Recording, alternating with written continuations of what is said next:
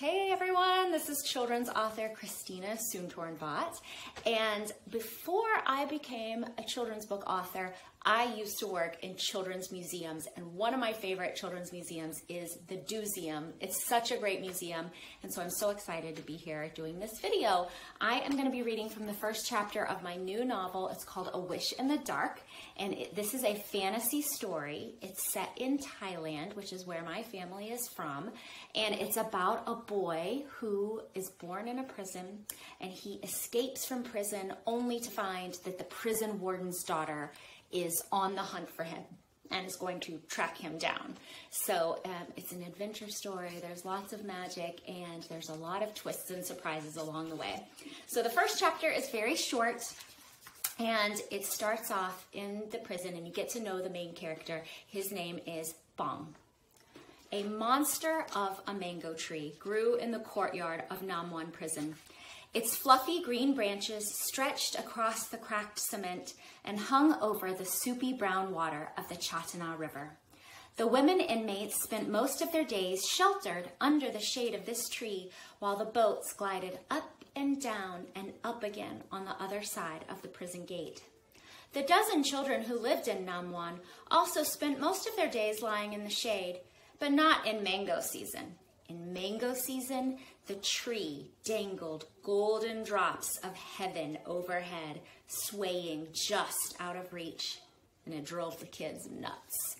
They shouted at the mangoes. They chucked pieces of broken cement at them, trying to knock them down. And when the mangoes refused to fall, the children cried, stomped their bare feet, and collapsed in frustration on the ground, which is what I would do if I couldn't get a mango. I think I would do that. Bong never joined them. Instead, he sat against the tree's trunk, hands crossed behind his head. He looked like he was sleeping, but actually he was paying attention. Bong had been paying attention to the tree for weeks. He knew which mangoes had started ripening first. He noticed when the fruit lightened from lizard skin green to pumpkin rind yellow. He watched the ants crawl across the mangoes, and he knew where they paused to sniff the sugar inside.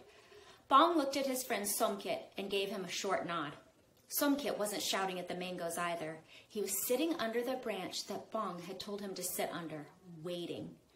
Somkit had been waiting an hour, and he'd wait for hours more if he had to, because the most important thing to wait for in Namwan were the mangoes. He and Bong were both 9 years old, both orphans. Somkit was a head shorter than Bong, and skinny, even for a prisoner. He had a wide, round face, and the other kids teased him that he looked like those grilled rice balls on sticks that old ladies sold from their boats. Like many of the women at Namwan, their mothers had been sent there because they'd been caught stealing. Both of their mothers had died in childbirth, though from the stories the other women still told, Somkit's birth had been more memorable and involved feet showing up where a head was supposed to be. Bong wagged his finger at his friend to get him to scoot to the left. A little more, there. Finally, after all that waiting, Bong heard the soft pop of a mango stem. He gasped and smiled as the first mango of the season dropped straight into Somkit's waiting arms. But before Bong could join his friend and share their triumph, two older girls noticed what Somkit held in his hands. "Hey, did you see that?" said one of the girls, propping herself up on her knobby elbows. "Sure did," said the other, cracking scab-covered knuckles. "Hey, Skin and Bones," she called to Somkit. "What do you got for me today?" "Uh-oh," said Somkit, cradling the mango in one hand and bracing himself to stand up with the other. Uh-oh is right. They're about to get in a fight over this mango, which I don't know, and I feel like mangoes are worth fighting over.